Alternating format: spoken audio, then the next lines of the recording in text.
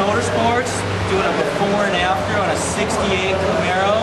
This motor's a 350 10 to 1 with a dual plane Edelbrock manifold, double pump poly, Duntop 3030 cam, and headers. So today we're going to see, get a good baseline, and then do a 3.2 valve conversion, and come back and see what the difference is.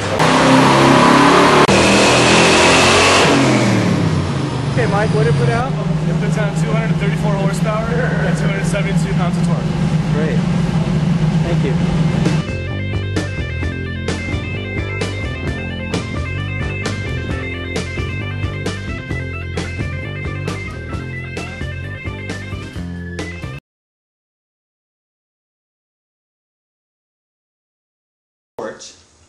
So we'll remove all of them first. Then we install the shortest bolt which is 1.5 inches into the intake port. Tighten the plugs to seal off the oil from the intake. Okay? Okay.